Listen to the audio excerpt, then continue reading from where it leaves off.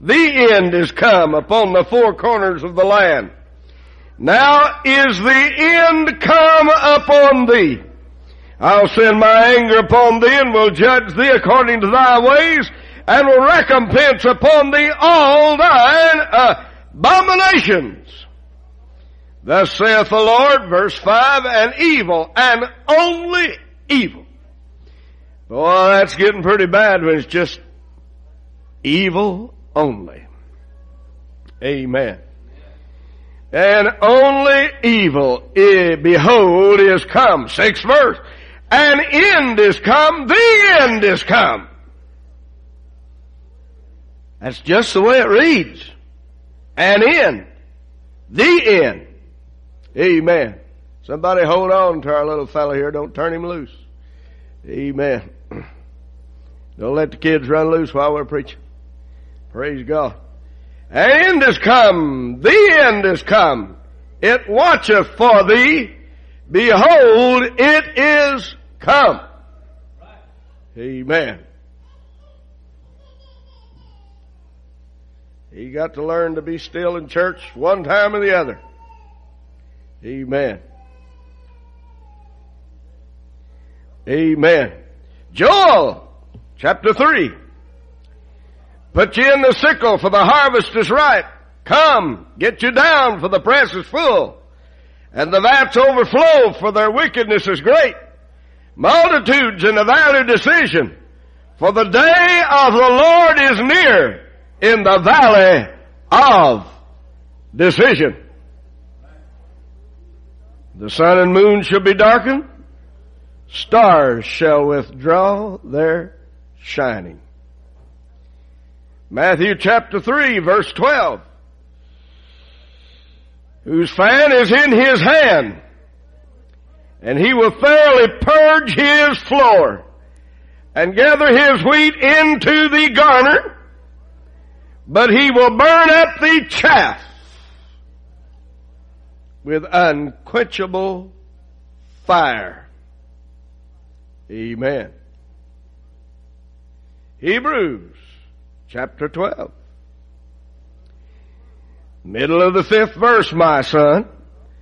Despise not thou the chastening of the Lord, nor faint when thou art rebuked of him.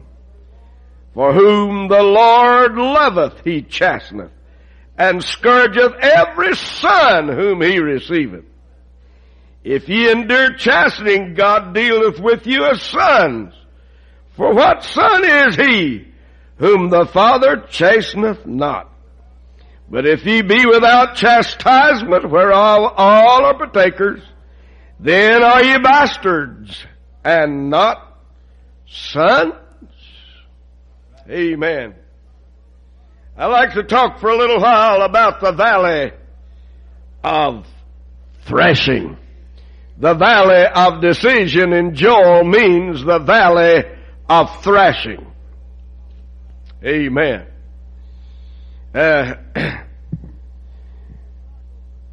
In the cycles of God's divine dealings with men, there are times of grace, and then there are times of judgment.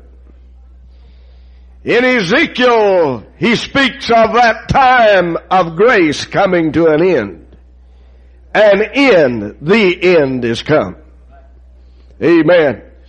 Ezekiel was in captivity himself, sitting among the captives. And he was talking to captives. And he said, the end has come. The end of what? The end of that period of grace and probation that God dealt with Israel in a time of relative peace in their own land.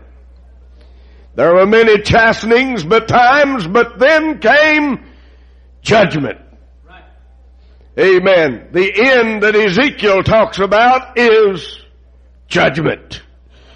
It would be, according to Jeremiah, 70 years long. 70 years of slavery. 70 years of bondage. 70 years of Babylonian captivity. 70 long years. And then according to Daniel, the time would begin again when the command was given to restore and rebuild Jerusalem and the temple. Amen. And that would start another cycle of 490 years of relative prosperity, relative blessing, with chastenings but times. However, at least they were in their own land, in possession of their own temple. Amen. That too would last a total of 490 years. Amen. That was cut short at the crucifixion of Christ, at the end of the 69th week. Amen. 7 years short of 490. God stopped the clock. You say, does God stop the clock? God's got as much right to stop the clock as the Bengals has got a right to stop the clock. God got as much right to stop the clock as the Boston Bulls have got a right to stop the clock. Amen. And God stopped the clock. I guess Boston Bulls or cows or something or other. Amen. Hobos or something. Amen. Anyway, God's got a right to stop the clock. How do you count your basketball game? How do you count your football game? Amen. How do you count your soccer game? How do you doing baseball even? You call time out. Amen. When Israel rejected the Messiah, God called time out. Amen. An end came for Israel. The temple was rent in twain. Judgment came upon Israel. Amen. The power of God was withdrawn from Israel as a nation. Amen. That is, as a kingdom nation. Amen. And God in His mercy, praise God, would deal with the whole world. Now, on equal footing, praise God. Ezekiel said an end is come. It's harvest time in the Philippines. We've been there 6 times, and 5 of them was this time of the year. One time I went in February with icicles hanging on the trees, got there, it's 90 degrees in the Philippines.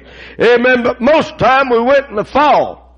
And one of the main harvests, rice harvest, is going on right now. Amen. It's nothing to go down the road and see a Filipino with a screen stretched on a rack. Amen. And he's throwing rice straw up there and whopping it. He's beating it. Amen. What's he doing? He's thrashing rice. Amen. Walk up to him perhaps and say, "Sir, do you like rice?" "Yes, I love rice." "Ka-whop, ka-whop." "Then why are you beating it?" "Because I like rice." Amen. It's the only way to get it out is to beat it out. Amen. Oh yes, Joel spoke of a day when the harvest would come that would be a thrashing, a beating, if you will. Amen. In Israel, when it came harvest time, if it was a small harvest, they would beat it out like that. Amen. On a rock or something. They would, but then they had what they call a big flat place on the ground, big flat rock, preferably. There's plenty of rocks over there. Amen. Just finding one flat's all you have to do. Amen. And they would take that grain and spread it out on the ground and they would stomp on it. They get the whole family out there stomping on it. Everybody would stomp. Amen. "Hey, y'all like barley? Y'all like wheat?" "Yes, we like barley. Yes, we like wheat." "Well, what are you stomping on it for?" "Because we like barley and we like wheat and we don't like straw." All right. Amen. It's the only way to get the barley and the wheat separated from the straw and the chaff. Amen. Everywhere in the Philippines this time of the year there are fires going. You know what those fires are? They're burning straw and chaff. Amen.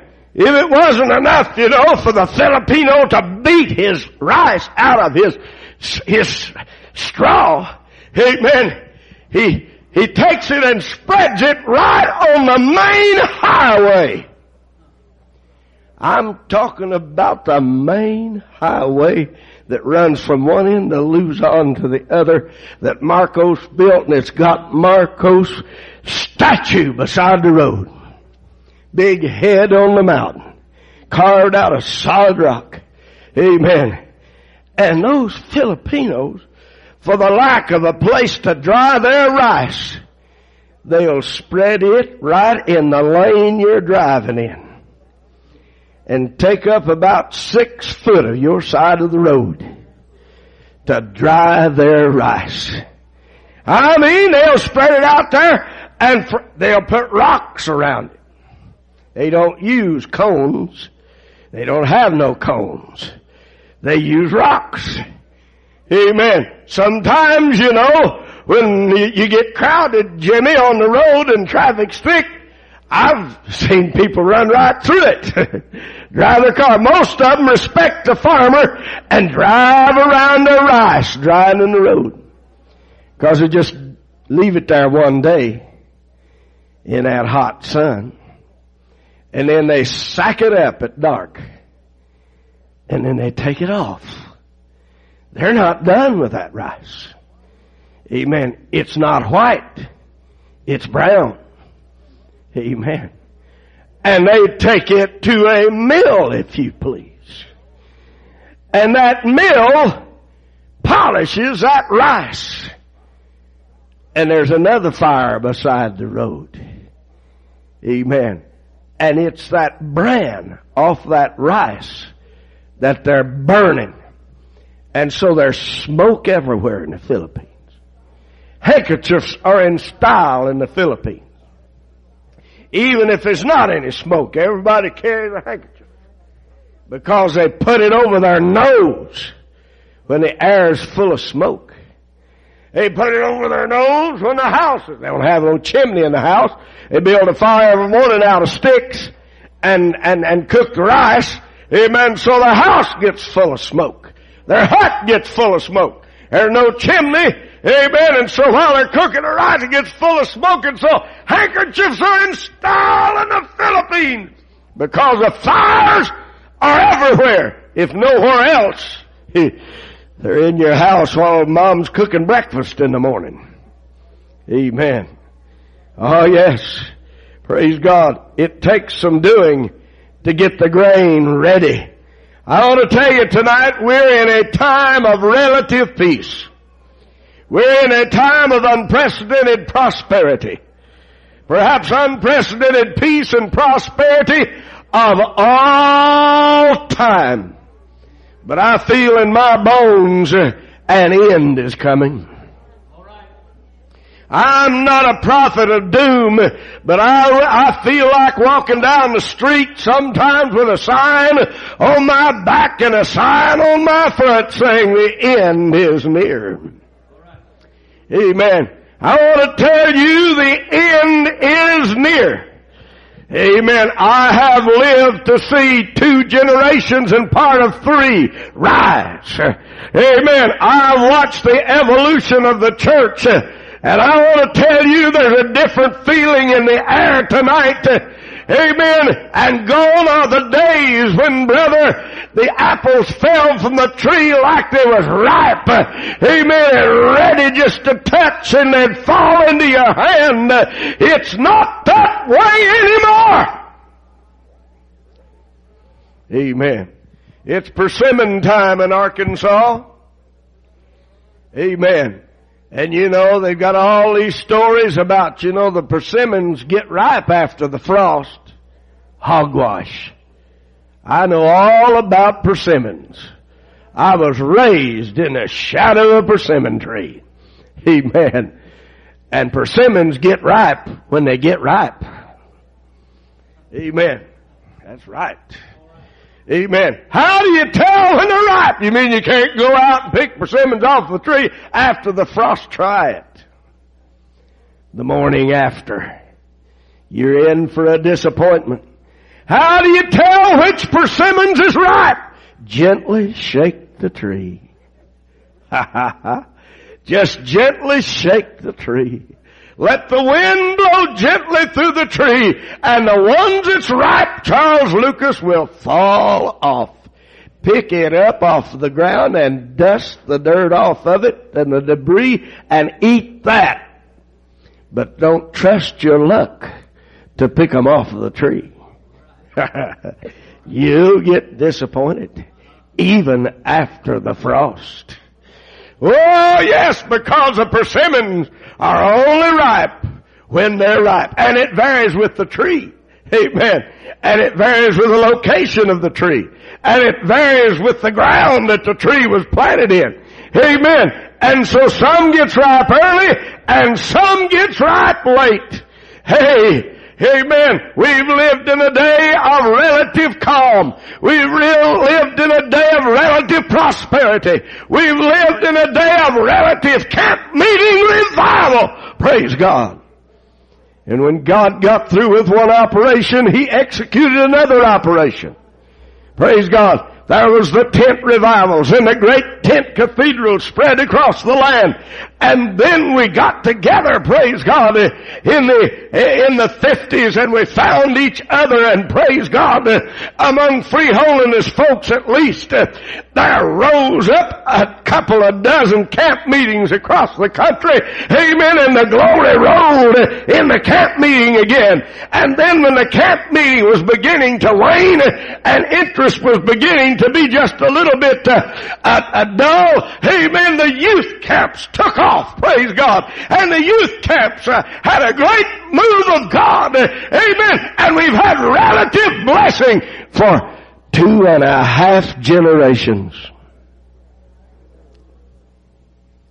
But an end has come. We're at the end of the road. And a lot of the old heads are dying off. And if we're not careful, we won't have any responsible youth to take over. Amen. I'm talking about responsible youths. Yes. Amen. When are we going to quit blaming our plight on somebody else? When are we going to accept responsibility for our own condition? We made our own choice. We made up our own mind. We did our own thing and then turned around and blamed Grandma and Grandpa for it. How stupid can you get? You can't even blame the church for your condition. Ain't you got a Bible to read? Ain't you got an altar to pray on? Ain't you got knees to bend? You can't blame the church. You can't blame a deacon board. You can't blame a Sunday school teacher. Amen. When are we going to take responsibility for our own self? If there's anything left after God runs them oxen over us, if there's anything left after God turns them horses loose on us, amen, if there's anything left after God gets done stomping, if there's anything left after He gets done fanning His thrashing floor, whew, it'll be grain. Amen. His fan is in His hand. What is that fan? That's a thrashing shovel. It serves as a beating instrument and a winnowing instrument. Amen. It beats the stalks, beats the grain out. The grain falls, being heavier, down to the bottom. Amen. It throws it all up in the air in a high wind, and the wind blows the straw away from the thrashing floor till after a while, all you've got left is grain. Amen. An end has come. I wonder what kind of beating. Hey, if we don't obey easy, if we don't obey quickly, if we don't fall when they gently shake the tree, He knows how to blow stronger winds. He knows how to turn the oxen loose, tied to a central post. March them oxen over the thrashing floor. Amen. Hey! I'm Joel was talking about judgment. Amen. His fan is in his hand. Is it thrashing time? He's still got some plans for Israel tonight. Amen. He's still got to thrash Israel yet. He's got 7 years to do it. Amen. They rejected them, still are. They rejected their Messiah, still do. Amen. Amen. The ones that have a secret idea that Jesus Christ was really the Messiah, the Savior of the world, not just a prophet, they can't admit it openly. And so he's got to stomp. He's got to beat. Jacob's trouble's coming. But before Jacob's trouble comes, we're going to have some chastening. We're having our chastening now. You see, when he said he will thoroughly purge his floor, he's not talking about the church. The church is not his floor. He's talking about Israel. The church is his body. Amen. And the true church has a part in that time of judgment, in execution of that judgment. Praise God. The true church will call into play the forces of chastisement upon Israel. The true church, his body represented in glory, raptured into his presence, will call out as the seals are opened one by one, those horrible horsemen. Amen. The true church will introduce the Redeemer, praise God, that has prevailed and is worthy to open the book. It was one of the elders. What song do the elders sing? Thou hast redeemed us to God by thy blood out of every nation, tribe, and kindred, and tongue. Hey! Amen. The church is going out before he purges his floor. Amen. Hey! If those that are saved in the tribulation have to seal their testimony with their blood, they wind up under the altar as martyrs. Amen. And the great whore gets drunk with the blood of the saints. Then where are we which are alive and remain going to come from?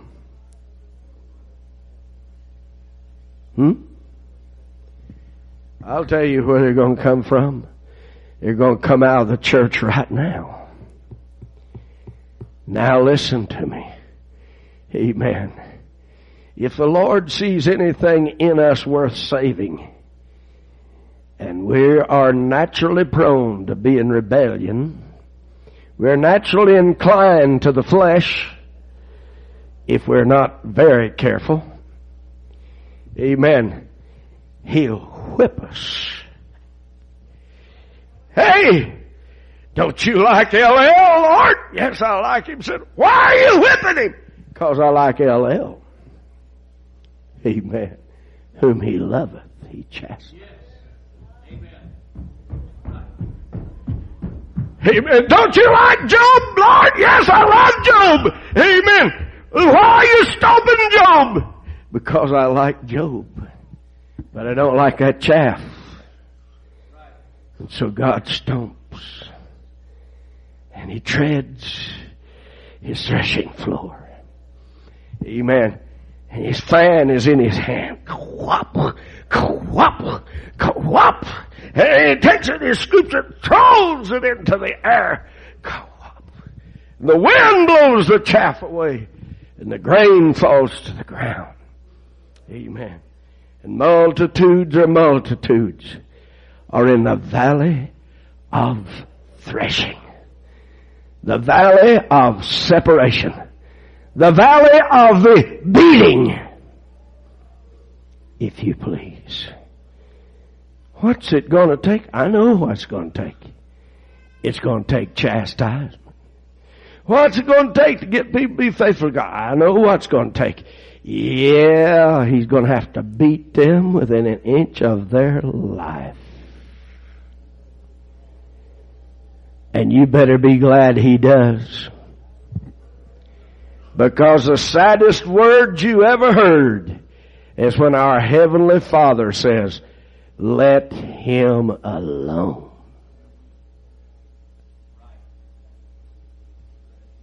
Don't chasten him anymore. Don't beat him no more. Amen. I don't love him anymore. God loves everybody. He said, Ephraim is joined to his idols. Let him alone. Amen. Saddest words ever to ring in eternity is when God lets His people alone. Sends them no prophets, no holiness preachers. Amen. He just lets them alone. And whatever they get is of their own making, the false prophets that prophesy smooth things. Amen. That don't talk about separation. No. Liberals, if you will, that are skilled at massaging rebels and making them feel good while they sin. Amen. It's God's business today, in this hour, while we got a chance, is to render the comfortable uncomfortable. Amen. And so He said, despise thou not the chastening of the Lord. Amen. An end has come. Amen. It's come before. In the cycles of God's dealings with men, God gets enough after a while. The long-suffering God runs its course. The mercies of God runs its course. And God has been known to cut off whole generations. Amen. Today we're blessed. There's a preacher on every station. There's a preacher on every corner. There's a church on every street. And usually you can find one that preaches you gotta live right. If you look hard enough.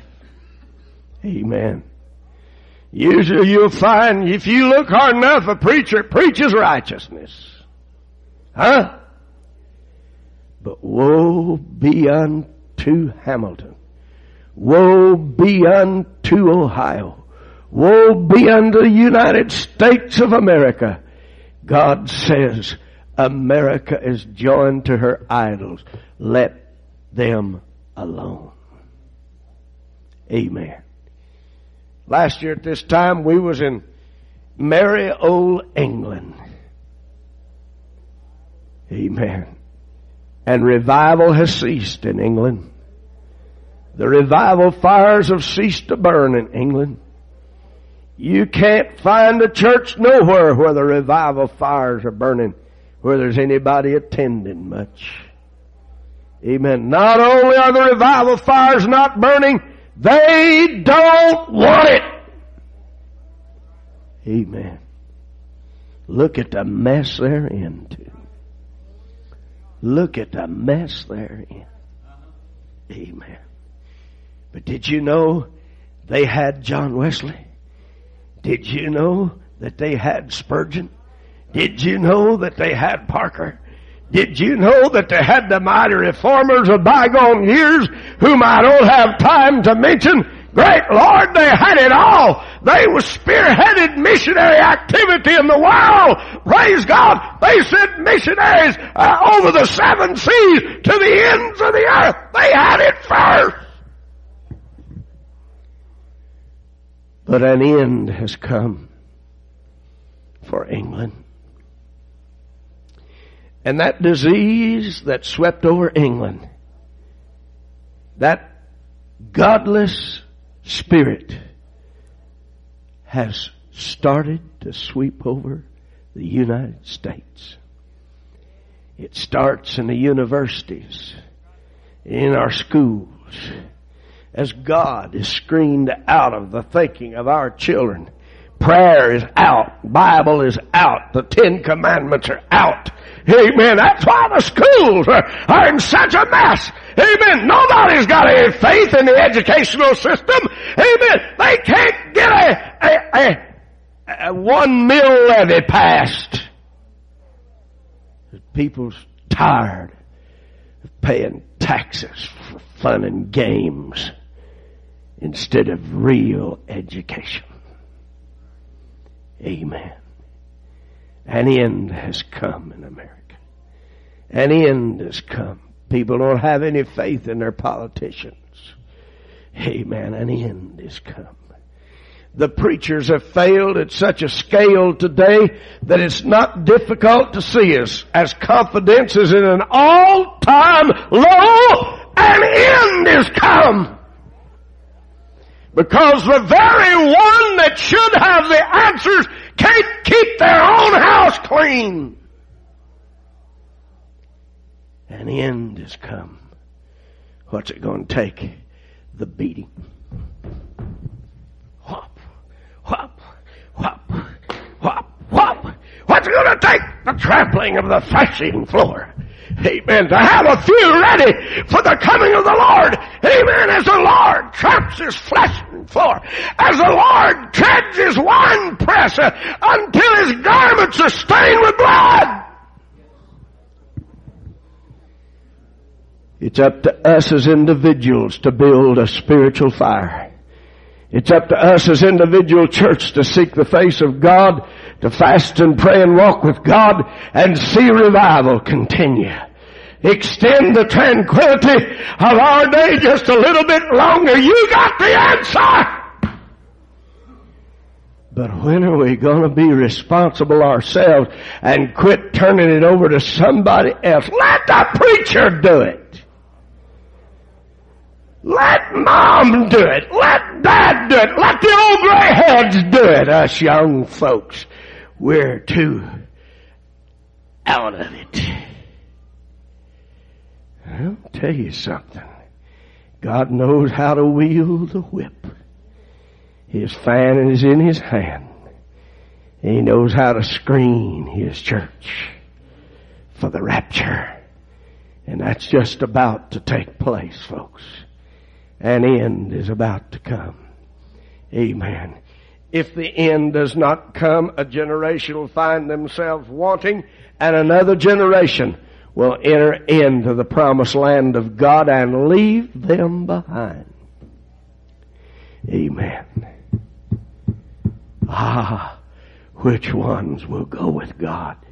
Which ones will make up your mind to claim the promise of God? Let's stand and let's pray. Father, challenge our hearts, Lord God. Oh, Lord God, if we are not willing and obedient, we know it will take chastisement. If we be willing and obedient, if we be easy to obey, easy and love it, it will be loved of God and blessed of God. But if we remain obstinate and rebellious and cast blame on somebody else for our pitiful spiritual state, God will hold us personally responsible and judge us as we stand in our tracks for our failure to obey God. God, anoint us, Lord. Help us, Lord. I beg you, help us to be responsible Christians in this hour. To open our eyes and not be blind to the lateness of the hour. Oh God, I pray, as we come to the end of this millennium and start another one, we pray that we'll be ready to go in